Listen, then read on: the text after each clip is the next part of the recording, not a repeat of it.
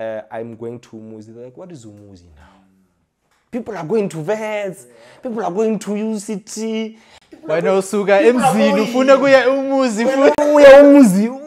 Where, Chief? Umuzi is like an institution that pretty much helps the youth become job ready, right? So I'll explain from a tech perspective, actually, right? So they would take on a group of young people who know or don't know how to code. It's not a prerequisite, right? So it's just like your willingness to learn. So young, hungry people, and they train them, and then they put them in jobs, effectively, right? So they're trying to bridge the gap between the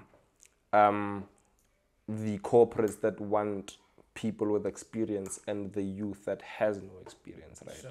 So they're trying to bridge like what you would find in a computer science course, you know, of like 4 years, and then they would like squeeze it into like 9 months, because it's actually a boot camp. You know, if like you've ever heard of like these boot camps that like, you know, people go to learn a particular skill. So I went to one such boot camp called Umuzi. I applied for data science, right? I actually applied twice. I got rejected once, and on my second attempt, I got accepted. And that's where I had to learn how to properly work with teams of people, you know, because tech in isolation is just like a tool, you know. If you've got a hammer, it's just a tool. But then once you know that, like, you know, I wanna, you know, create you know, furniture, what type of furniture and all that, like that's where now the rest of the team comes in, like, you know, and like that's where you then, you know, get to build valuable things for the world and not just tech for the sake of tech. So yeah, I went to this institution called Umuzi. 9 months later, I got placement, you know, at a company in Wynberg, Sandton, to do data science. I worked there for 3 months. Is it Wynberg Sandton or Wynberg Alex? Hey, it's actually in between. Okay. Yeah, it's in between. Sure. It's walking distance from either or. So, yeah. But I get a lot of people who actually stay in Alex. They'll be like, nah, because, you know, it says Sandton on the address. It's Sandton.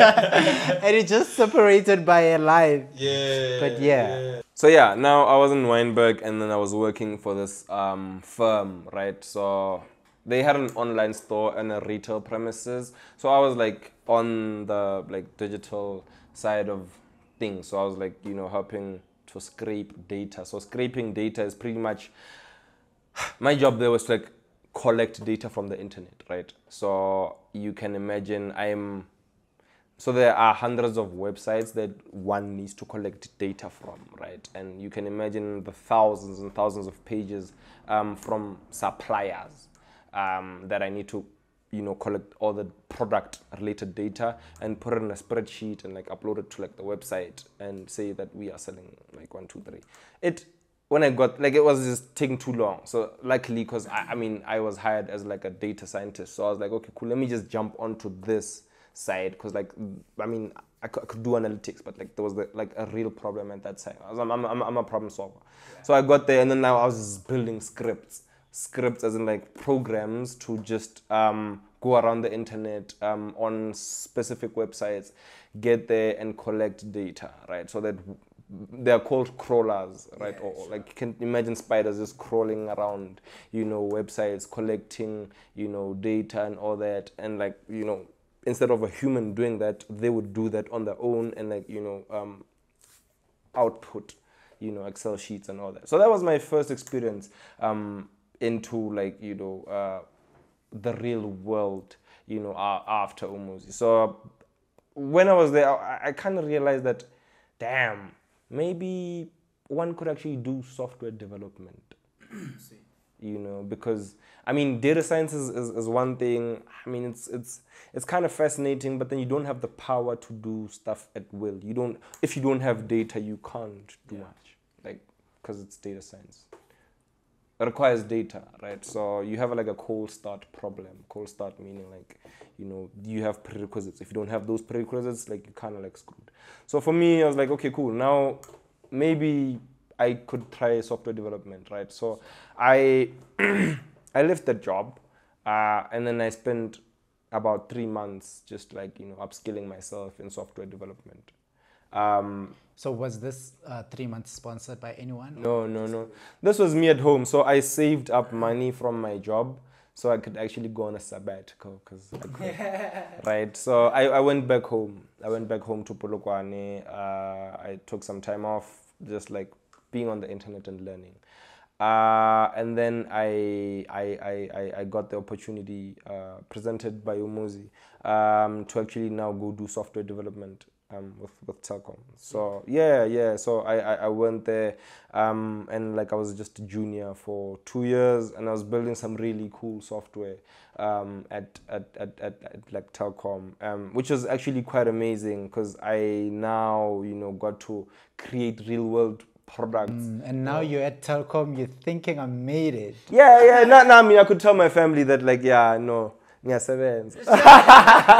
No, ngiyaspana no, loja ke go femeng ye kholo. Sure. Yeah, ke go femeng ye kholo, and like my family was like really happy. Yeah, you know how like they were like initially it's kind of like I'm going to Umuzi. They're like, what is Umuzi now?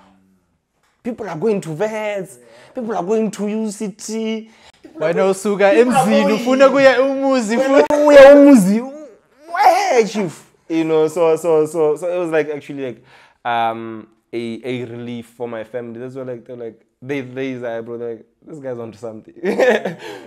So now obviously now the cheese is also bumped up. Yeah. Now I can attend family gatherings. Now I can attend family gatherings because like in within the Black community, every time you go to your family gatherings, now I know better.